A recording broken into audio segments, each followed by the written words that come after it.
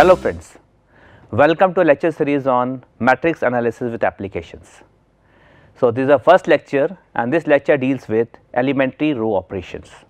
So, what elementary row operations are and how it is applicable to solve linear system equations we will see in first few lectures. So, before stating what elementary row operations are, first we define binary operations. So, let G be a set. A binary operation on G is a function that assigns each ordered pair of elements of G an element of G. So, what does it mean? It means if G is a set, you take any two arbitrary element in that set, apply the operation given to you, and the resulting element, if it is also belongs to the same set, then we say that the operation is a binary operation. Like you take the set of natural numbers, okay, and you apply usual addition. So, we know that if we take any two arbitrary natural numbers and we apply usual addition operation usual addition on the natural numbers, then the resultant is also a natural number. That means the usual addition for the set of natural numbers is a binary operation.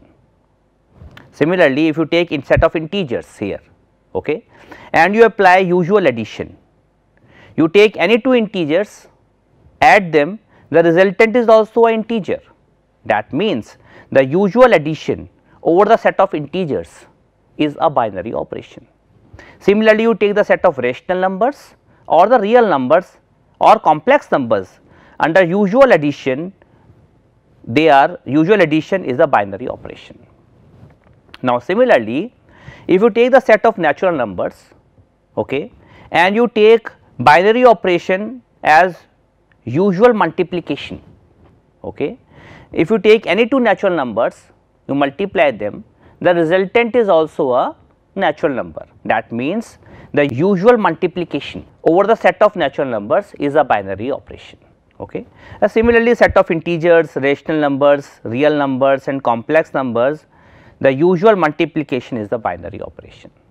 Now, if you take a set of natural numbers, subtraction and divisions are not binary operations. You take, suppose you take two natural numbers, say 1 and 2. 1 minus 2 is equal to minus 1, which is not an integer. That means subtraction over set of natural numbers is not a binary operation. Similarly, if you take division, you say you take two natural numbers, say 2 and 3, you divide them 2 upon 3. So, 2 upon 3 is not a natural number. So, that means division is not a binary operation. So, that means binary operation is the operation which, when applying to any two elements of a set G, the resultant element must be in the same set, then that operation is called binary operation. Now, come to group. When we say that a set is a group under some binary operation, okay. So, let G be a set together with a binary operation that assigns to each ordered pair A comma B of the elements of G an element in G denoted by A into B or AB. Okay. We say G is a group under this operation if the following three properties are satisfied. Okay. First of all, the operation which we are defining on the set G is a binary operation. Binary operation means it satisfies closure property. That means you take any two arbitrary element on the set G, the resultant element is also in G. Okay. And what are the other three properties which a set G should satisfy to form a group? Number one, associativity. Associativity means you take any three arbitrary element A, B, C in G. If you take brackets in the first two elements or you take the bracket in the last two elements, the values are same, that is associativity. Okay. Then the identity. Identity means if there exists an element E, which is also called the identity in G, such that AE equal to EA equal to A for every A in G. Then the third property is inverse. Inverse means for each A in G, there is an element B in G called the inverse of A, such that AB equal to BA equal to E. Okay.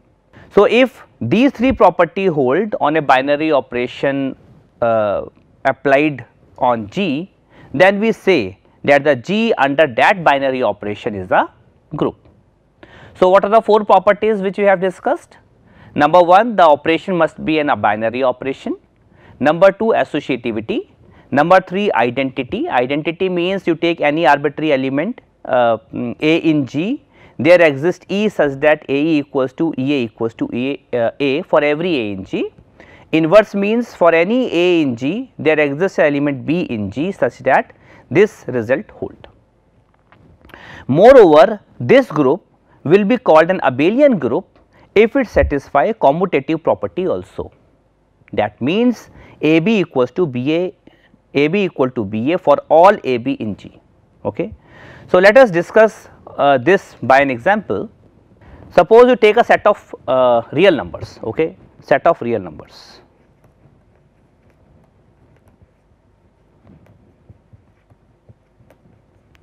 Let us suppose denoted by capital R, okay, and under which binary operation it must be mentioned. The binary operation which we are defining here is suppose usual addition, okay. So, we know that usual addition on the set of real numbers, is a binary operation, because if you take any two elements A comma B belongs to R, then A plus B, if this is usual addition, if we are denoting by plus, then A plus B is also in R for all A B in R. So, that means this plus which is applying on the two elements A B in R is a binary operation. Okay.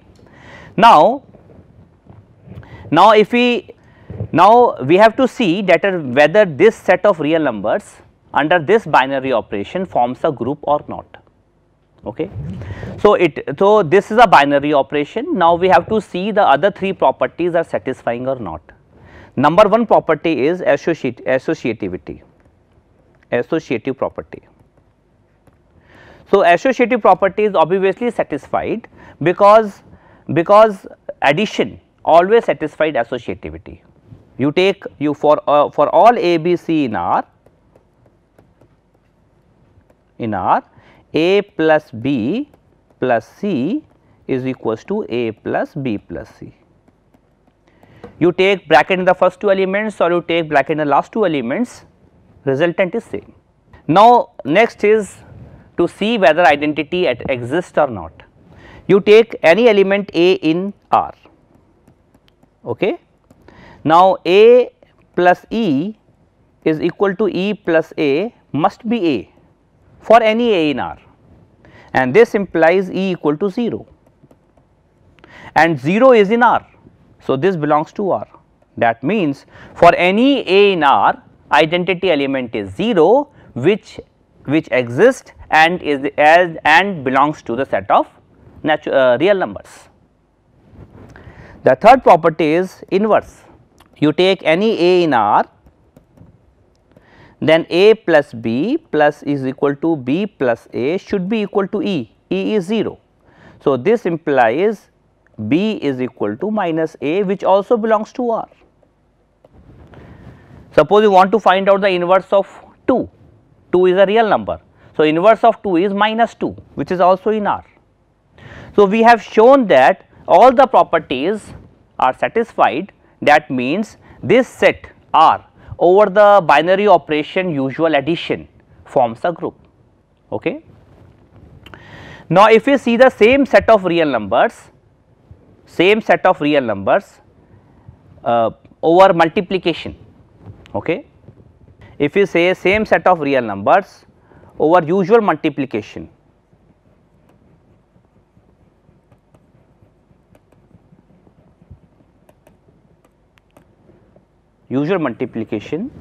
so we have to exclude 0 because inverse of 0 is not defined here.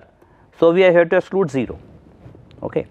Now, if we are taking this set, the set of real numbers excluding 0 under usual multiplication, it forms a group.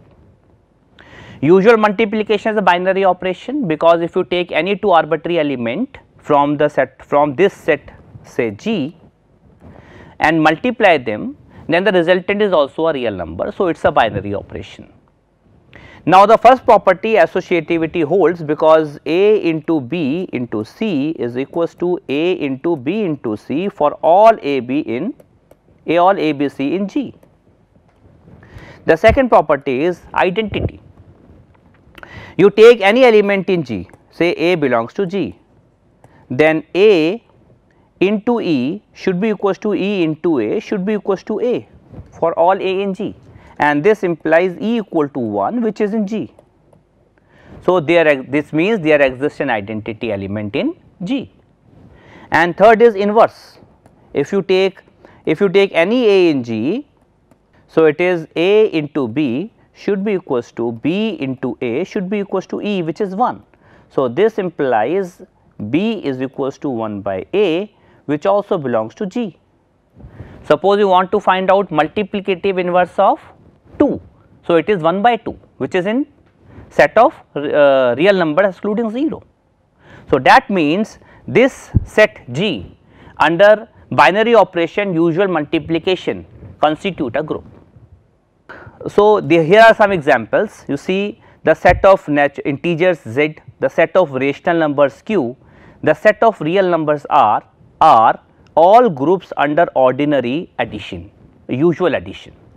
In each case, the identity element is 0 and the inverse of an element A is minus A. In fact, all these are abelian groups, because they satisfy a commutative property also. If you take the set of integers, you take A into B or B into A, resultant is same, the values are same. That means the set of integers in fact forms an abelian group. Similarly, set of rational numbers, set of real numbers also forms an abelian groups. Now, you take this set 1, minus 1, iota, minus iota. Okay. You take this set. Now, set is 1, minus 1, iota, minus iota. We know that iota square is minus 1. And what is the binary operation? Under which binary operation we are seeing that it will forms a group or not? Under usual multiplication. We know that the usual multiplication is a binary operation for this G. Why it is binary operation? This you can easily see. You take 1, minus 1, iota, minus iota. Okay. You take 1, minus 1, iota, minus iota. Now, you multiply 1 with 1 is 1, 1 with minus 1 is minus 1, 1 with iota is iota, this is minus iota, minus 1 with 1 is minus 1, then plus 1, minus iota, iota square is minus 1. Okay, it is plus iota. Okay. Iota with 1 is iota, it is minus iota, iota square is minus 1, minus iota square is 1. It is minus iota, it is plus iota, it is minus iota square is 1 and it is minus 1. Now, we have seen all the possible multiplication of the elements of G with itself, and we have seen that all the elements in this set are in G itself.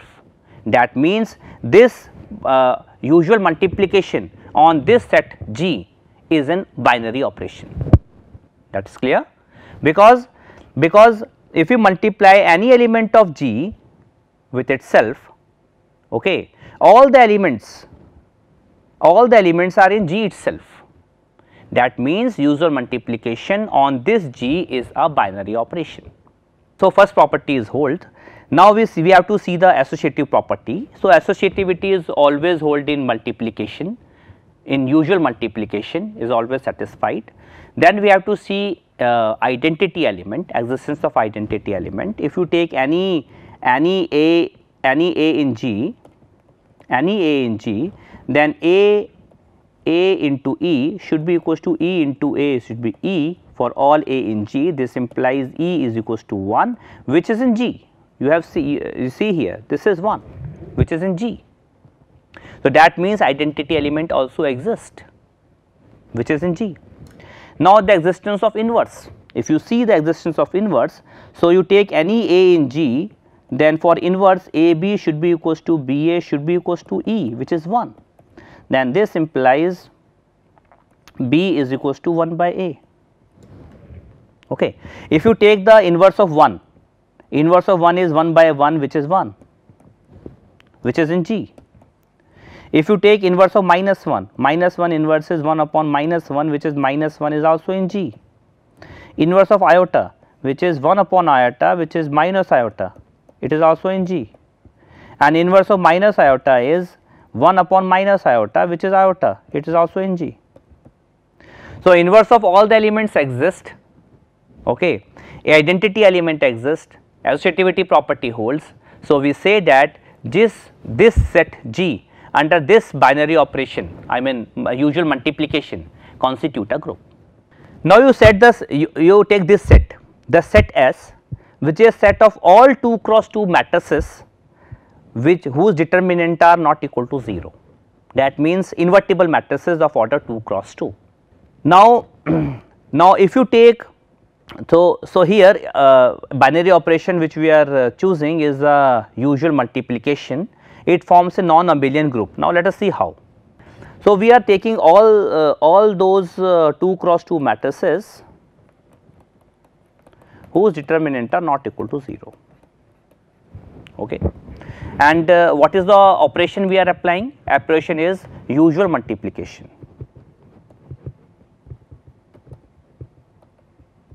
okay. Now, you take any A comma B belongs to S. This means determinant of A is not equal to 0 and determinant of B is not equal to 0, okay.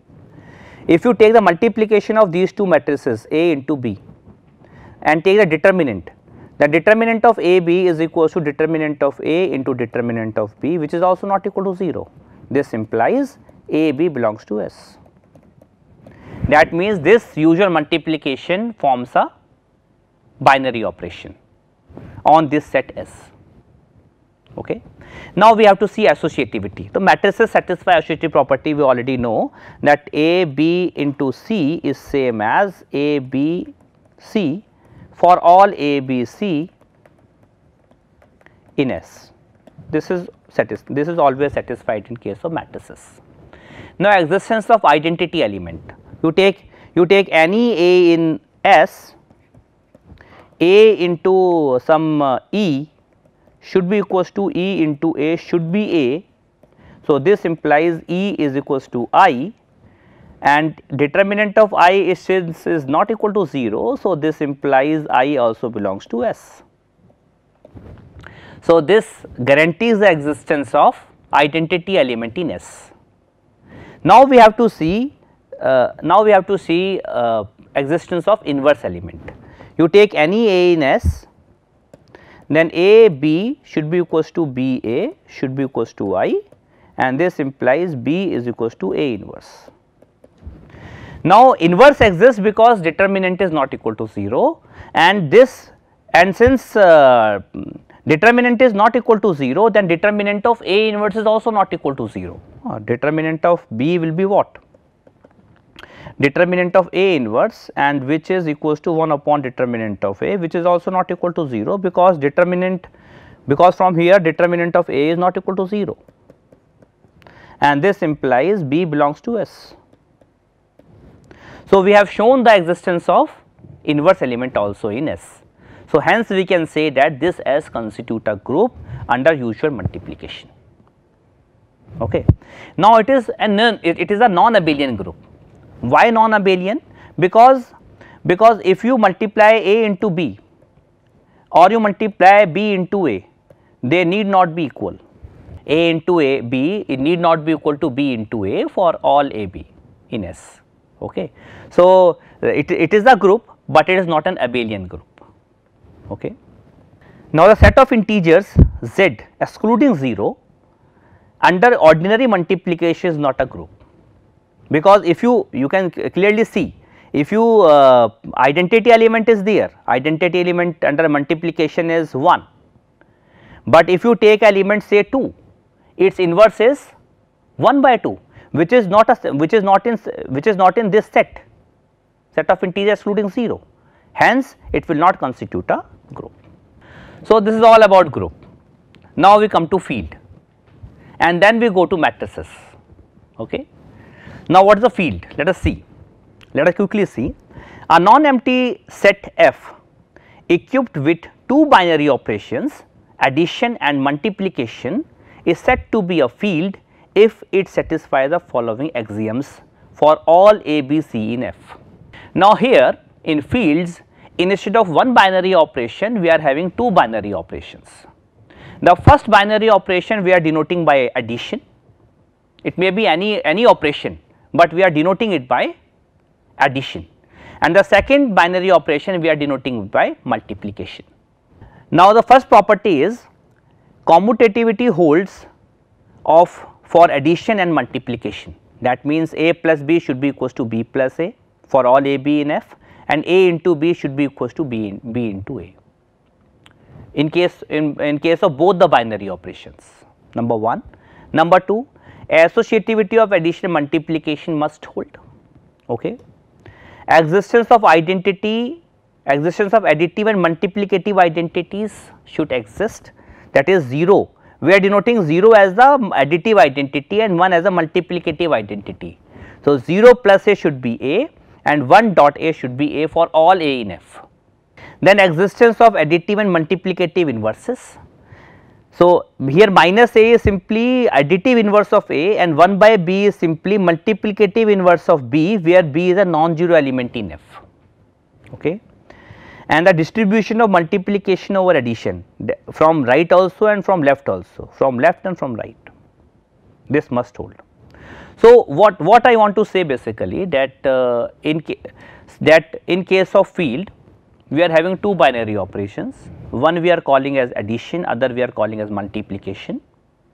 So, F with respect to addition must be an abelian group, okay, and all non-zero element in F over multiplication must constitute an abelian group, and the next property is distribution of multiplication over addition. Okay.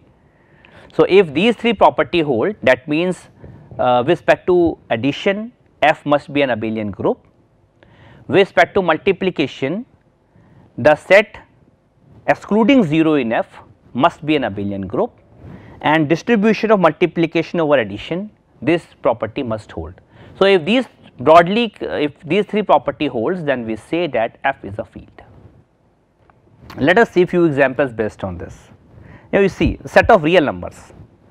Now, if you see set of real numbers and which is a binary operation, the first binary operation is usual addition and the next binary operation usual multiplication.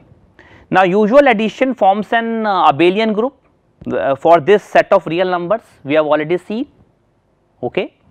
And if you exclude 0 from the set of real numbers, it will also forms an abelian group with respect to multiplication, and dot and multiplication distribute over addition also from left and from right also. So, we say that the set of real numbers with the usual addition and multiplication forms a field, is a field.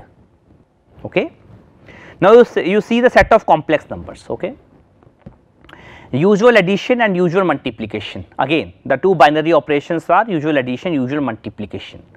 Now, you see the set of complex numbers under usual addition constitute a abelian group. This we can easily see all the four properties. I mean it is a binary operation, addition is a binary operation, number 1, associativity, identity is 0 and the inverse is minus A of any A in C.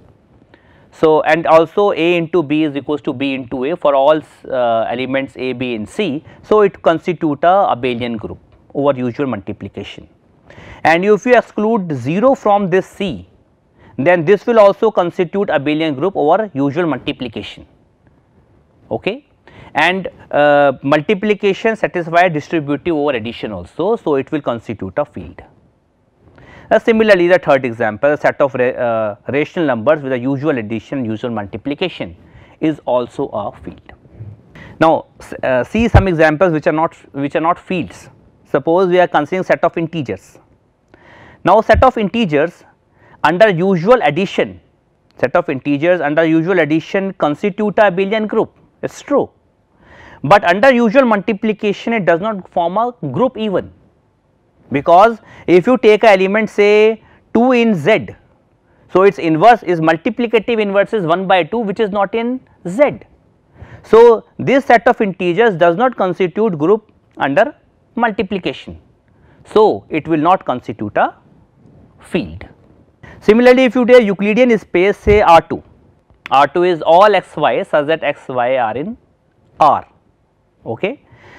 Now, under usual addition it again constitute a group, I mean abelian group in fact, because associativity property hold identity is 0 comma 0 and inverse of any a comma b in R2 is minus a minus b, which is also in R2.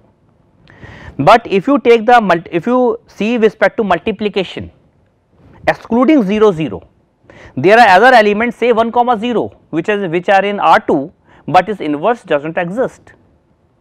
Hence, this R2 under usual multiplication does not constitute a group, so it is not a field. Now, come to matrices. So, we define group and field because we want to define matrices over a field K. Matrices are always defined over a field. Okay. So, that is why we first clear out that what do you mean by a field. Okay. Now, we define matrices. What do you mean by matrices?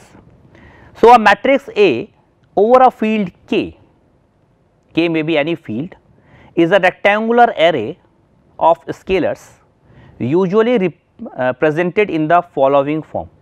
So, any matrix A can be represented as a rectangular form A11, A12, A13 up to A1n, and similarly AM1, M2 and AMN. So, if we take any Aij, Aij means ijth entry of this matrix A. Ijth entry means the element in the ith row and in the jth column. Suppose we are talking about A22, A22 is the element in the second row and in the second column. If we are talking about A2n, A2n means element in the second row and nth column. Okay. So, we denote a matrix by simply writing A equals to Aij, and this denote the order of the matrix. The order of the matrix is m into n, because number of rows here are m and number of columns here are n. So, the order of the matrix is m cross n, rows into columns. So, these are general representation of a matrix A, which is Aij means any element ijth, I is varying from 1 to m and j is varying from 1 to n. These are some simple properties of a matrices. We already know these things, that A plus 0 equals to, they are 0 matrix, okay, because 0 plus A equal to A minus A equal to 0, A plus B associativity property hold with respect to addition and multiplication, then it distribute dot distribute over addition, because it satisfies this property. A plus B equals to B plus A. These three are the very basic properties, this already holds in matrices. Now, properties of transpose. What do you mean by transpose? Transpose means you interchange rows and columns. Okay. Suppose A is any matrix, which is suppose 1, 2, 3, 4, 5, 6. It is having 3 rows and 2 columns, and you want to find out A transpose. So, A transpose means you simply convert rows into columns, that is 1, 2, 3, 4, 5, 6. So, this is the way of writing A transpose, means you interchange rows by columns, first row in first column, second row in second column, third row in third column. Okay. So, these property hold for transpose also. A plus minus B whole transpose is A transpose plus minus B transpose. K into A whole transpose is K times A transpose, where K is any scalar. Transpose of transpose is itself, and if A into B is defined, then A into B whole transpose is equal to B transpose into A transpose. Now, adjoint of a matrix. Let A be a n cross n matrix, a square matrix of order n cross n. Then how to find adjoint first? You first find cofactor of a element aij, which is given by minus 1 raised to power minus 1 raised to power I plus j mij, where mij is a minor of aij. Okay. This we already know. Adjoint of A is simply you make the matrix of cofactors and then take the transpose, that will be the adjoint of a matrix A, and we also denote it by this expression adjoint of A. Then the third property is A into adjoint of A is equal to adjoint of A into A is equal to determinant of A times identity matrix of the same order, of course, n cross n. Then determinant of adjoint of A is determinant of A raised to power n minus 1. This is very easy to prove, you can simply see here. As you have seen that A into adjoint of A is equals to adjoint of A into A equal to determinant of A times identity. So, you take this is A into adjoint of A is equal to determinant of A times identity. Now, you take determinant both the sides. Okay. Now, this is A into B. The determinant of A into B is equal to determinant of A into determinant of B, and also determinant of K into A, where K is any scalar and A is a matrix of order n cross n, is simply equal to K raised to power n determinant of A, if A is a matrix of order n cross n. Okay. Because this K is multiplied with all the elements of A, and when you take the determinant, you can take the common from each row, first row, second row up to nth row. So, K raised to power n will be common and then it will be determinant of A. So, here determinant of A works as K because it is a scalar, it is a scalar quantity, and I is a matrix of order n cross n. So, it is determinant of A raised to power n and determinant of I. Determinant of I is 1, so it is determinant of I. So, this implies determinant of adjoint of A is simply determinant of A raised to power n minus 1. Also, we know this thing that if matrix is invertible, then inverse exists and inverse is given by adjoint of A upon determinant of A. Now, this is a very simple problem. Let us see just to illustrate few properties of matrices. Okay. Now, here determinant of A is 3 and A is a matrix of 2 cross 2 order. If you want to find out determinant of 2A, so it will be simply, because we know that determinant of K into A is equal to K raised to power n times determinant of A, if A is a matrix of order n cross n. Here matrix of order 2 cross 2 and K is 2. So, it is 2 raised to power 2 determinant of A, which is 4 into 3, which is 12. If you want to find out a determinant of adjoint of A, it is simply determinant of A raised to power n minus 1, here n is 2, okay, and determinant of A is 3. So, 3 raised to power 1, which is 3. If you want to find out determinant of adjoint of 2A transpose, so it is simply determinant of 2A transpose whole raised to power 2 minus 1, which is determinant of 2A transpose, which is equals to 2 raised to power n which is 2 into determinant of A transpose. Determinant of A transpose and A are same, so it is determinant of A, which is equals to 4 into 3, which is 12. Okay. So, in this way we can simply solve this problem. Okay. So, these are some special type of matrices. Row matrix is a matrix is said to be a row matrix if it consists only one row. Column matrix, a matrix said to be a column matrix if it consists of only one column. Diagonal matrix or square matrix is said to be diagonal if its non-diagonal entries are all 0, that is a diagonal matrix. A scalar matrix, a diagonal matrix said to be scalar if its all diagonal elements are same, say K. Symmetric matrix means a matrix A is said to be symmetric if A transpose A equal to A, that is Aij equals to Agi for all ij. We will discuss more about symmetric and skew symmetric matrix in detail later on. Okay. Skew symmetric matrix, a matrix A is said to be skew symmetric if A transpose is equal to minus A, that is Aij equal to minus Agi for all I and j, and also the diagonal element of skew symmetric matrix are 0. Now, what are elementary row operations? So, first we are talking about matrices over the field F or over the field K. So, these scalars whatever we are talking about comes from the field.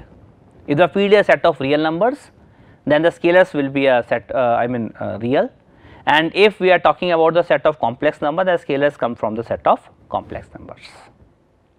Okay. Now, what are elementary row operations? Let us see.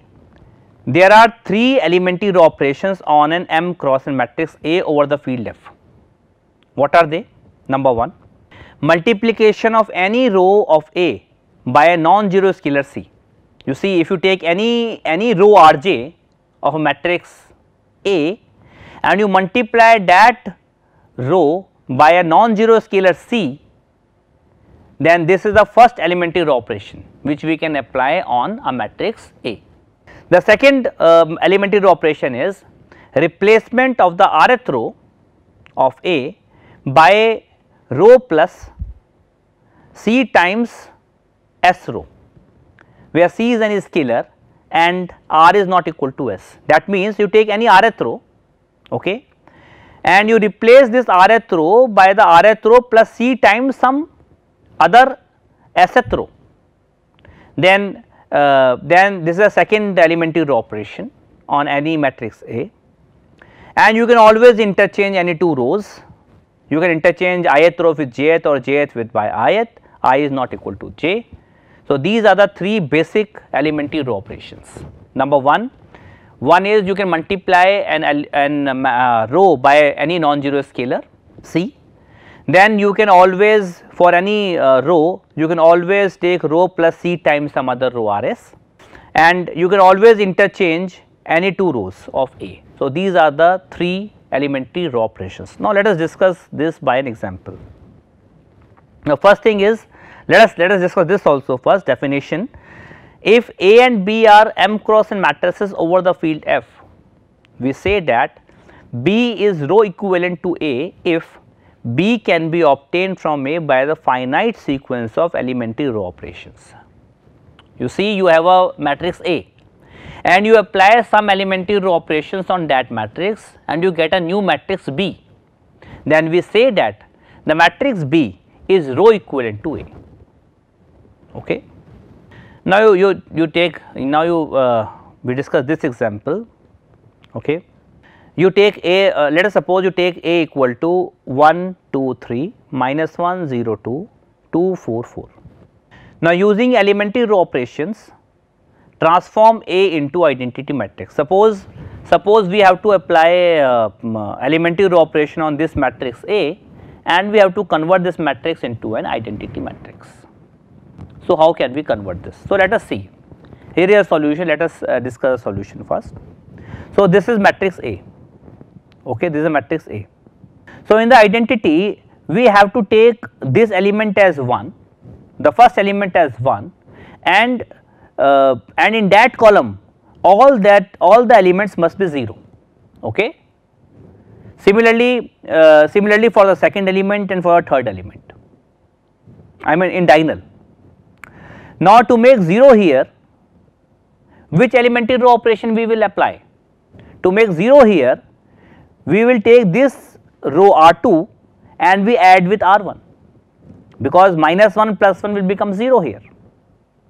So, we make first elementary row operation in R2 row and we replace R2 by R2 plus R1. Okay. Now, this minus 1 plus 1 is 0, 0 plus 2 is 2, 2 plus 3 is 5. So, this is the first elementary row operation which we have applied in this matrix. Now, the next is we have to make 0 here. because we want to make identity here. Okay. Now, to make 0 here, we have to take the third row and we have to subtract 2 times the first row. I mean, we have to replace the third row by R 3 minus 2 times R 1, then it will become 0. 2 minus 2 times 1 becomes 0. So, this minus 2 times this 0, this minus 2 times this becomes 0, this minus 2 times this become minus 2. Now we have to make 1 here to make identity. So, replace this row by 1 by 2 this row, I mean replace R 2 by 1 by 2 R 2, because you want to make 1 here. Okay. So, you replace R 2 by 1 by 2 R 2, we get another matrix which is this 1 2 3 0 1 5 by 2, because we divide by 2 here, and 0 0 minus 2. Now, we want to make 1 here. Okay. So, we divide this by minus 2. If you divide this by minus 2 or replace this row by minus 1 by 2 times R 3, then it is 1 2 3 0 1 5 by 2 0 0 1. Now, you have to make 0 here, 0 here and 0 here to complete the identity matrix. To make 0 here, with the help of this row, you simply take this row 1 and you subtract it with twice of row 2. That means, in the row 1 you apply the elementary operation R 1 minus 2 times R 2. So, this minus 2 times this is 1, this minus 2 times this is 0, this minus 2 times this is minus 2, and all other elements remain the same. Now, you have to make 0 here. So, to make 0 here, we take the help of this 1. So, this plus 2 times this, I mean R 1, you replace R 1 by R 1 plus 2 times R 3. So, this plus 2 times this is 1, this plus 2 times this is 0, this plus 2 times this is 0, and the other elements remain the same. Now, you want to make 0 here to complete the identity matrix. So, this minus 5 by 2 times this row, I mean R 2, you replace R 2 by R 2 minus 5 by 2 times R 3. So, this will be the identity matrix. So, we have applied a series of elementary operations to convert matrix A into an identity matrix. Okay. Now, if you talk about this matrix A, this matrix, so this matrix is obtained from the matrix A by 2 elementary operations. So, we can say that this matrix is a row equivalent matrix to A, or in fact we can say any matrix up to here are the row equivalent forms of the matrix A, because they are obtained by applying some elementary operation on the matrix A. Okay. Now, let us discuss these examples. Discuss first example. Suppose we discuss to convert this into an identity matrix by applying elementary operation. Okay. So, what is the matrix? You see, matrix is 2 minus 1 0, it is 1 minus 1 2, it is minus 1 0 1, it is a matrix. Now, by applying elementary operation, you want to transform this matrix into an identity matrix. So, how you will proceed? In the first column, you see if there is any 1, I mean any element 1, then you interchange those rows first. Okay. So, first what you do, you take you replace R 1 and R 2, you interchange R 1 and R 2. So, this is 1 minus 1 2, it is 2 minus 1 0, it is minus 1 0 1. To make our calculation easy, the other way out is you divide it by 2 and then apply the elementary operations. Okay. Now, here, now you want to make 0 here with the help of this.